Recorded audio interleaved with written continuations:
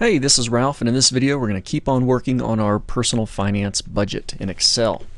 So as you can see here, we've got our income and expense categories. We've put in some budgeted amounts, whether they're real or expected.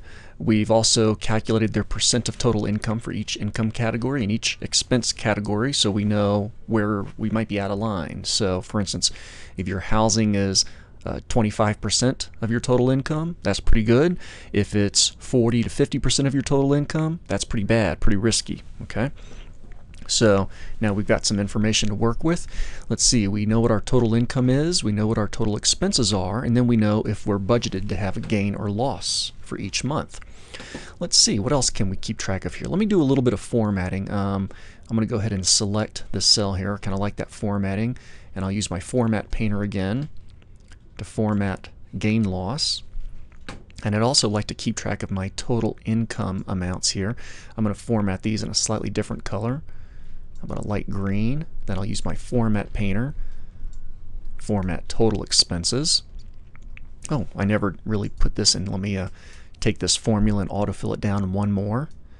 There we go. I'm going to use my autofill options, and I'm going to fill. Oh, you're not really seeing those. There we go.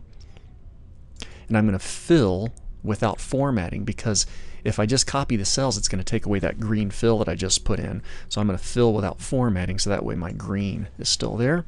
So now I can see that my expenses are about 75% of income. And that means you could start to play around with different numbers. Maybe I jack up the Freedom Fund amount. Maybe I put a little bit more into the old Roth IRA. Maybe you pay a little bit more towards the student loan debt. Maybe you eat out a little bit more. Okay, different options on there. And let's see, I'm also going to format those cells also. Okay, so things are looking pretty good here. Now let's go ahead and work a little bit up on the top part of this personal finance budget. In my column C1, I'm just going to go ahead and write in the words beginning, and then I'm going to do an Alt-Enter, beginning balance. Okay, Alt-Enter in Excel creates a line break within the cell. Okay, so Alt-Enter.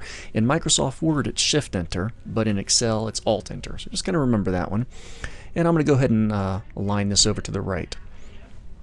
And what I'm going to do for the checking account is I'm going to keep track of my checking account balance. Okay, so I'm going to have a starting point up here. Let's say it's $2,000. Okay, and this would be your balance at the end of the last month. Okay, and then let's go ahead and put in a month here. Let's see, it is just April has started up, so I'm going to go ahead and put in 4-1-2011. Okay, I don't really want it to display that way, so let me go ahead and click on this cell, and I'm going to go to my number formatting options, my format cells dialog box here, and I'm going to see, I see that there's a bunch of different date categories. Okay, March 1st, so we have month and we have year. There I can just do just the month. Or you can go to custom and you can do a couple of different things. So what if I did something like this? Oh, in fact, I see there's an option for me already, but we could type this in. We could do MMM, and that would display the first three letters of the month, space Y, and that would give me a 2-digit year, or I could do 3 Ys and get a 4-digit year. I'll go back and just do MMM space Y for the month year combo, and I'll click OK. So now I can see that's April 11. Now, I can click on the fill handle and I can drag to the right a little bit here, and then I can go to my fill options and I can choose the option to fill months. So now I have April, May, June, July, and August. Okay, I'm going to put my cursor on the border of that selected range of cells, hold my control key, click and drag down, let go of the mouse, let go of the control key. And I kind of like that, so let me go ahead and copy this formatting too. I'm going to select this cell. I'll use my, in fact, this time I'm going to double click my format painter. When you double click your format painter, I can apply that formatting to one range of cells and then go and apply it to another range of cells. Oh, but what just happened? my dates got formatted as numbers, which I didn't want to do. Okay, so let me do this. I'm going to go ahead and Control Z and undo that. Press Escape to deselect that, and let me just kind of format it this way.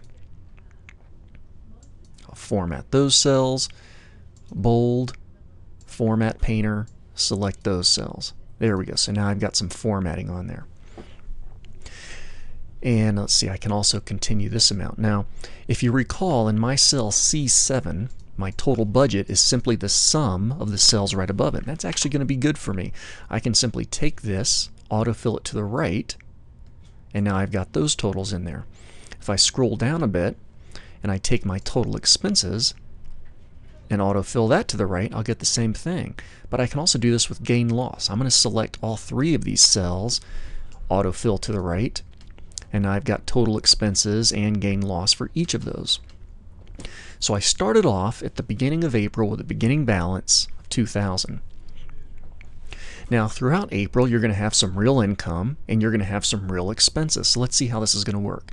So let's say April is in progress, and you start to record things. So in April, let's say my net pay from job 1 was really $24.90. My net pay from job 2 was $805, and my roommate paid their share of some rent and expenses, $500. And then I put in some different amounts. Now some things are going to be exactly what you budgeted. But something like dining out, maybe that varies. Maybe it was $307 in that month. Groceries was $219. Entertainment was $138. And then other things might be pretty static.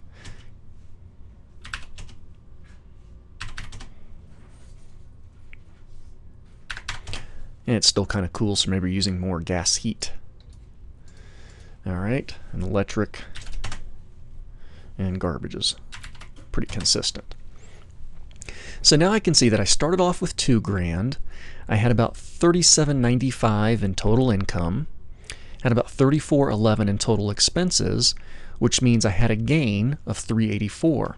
So my beginning balance for my next month is going to be equal to the previous month's beginning balance plus any gain and loss from that previous month. Enter. Which means going into May, my beginning balance should be $23.84. Previous plus any gain. Now, if this was a loss, for instance, let's say you had a really big expense here. Maybe you paid extra to your mortgage or something like that. Okay? So if my expenses were much higher, that means I actually had a loss that month. So my beginning balance plus that loss plus a negative reduced my beginning balance in May. So now my beginning balance is only $384. So maybe paying that much towards the mortgage was too excessive, so I'll change it to a $2,000. So I had a smaller loss, but fortunately I had a balance in the checking account to cover it. So now I've got kind of an accurate count of what's going on. So that's a little bit of formatting with some cells. Now in the next video, let's go ahead and add up some averages and totals so we can kind of keep track of where our true, where we get better estimations of what our expenses are going to be.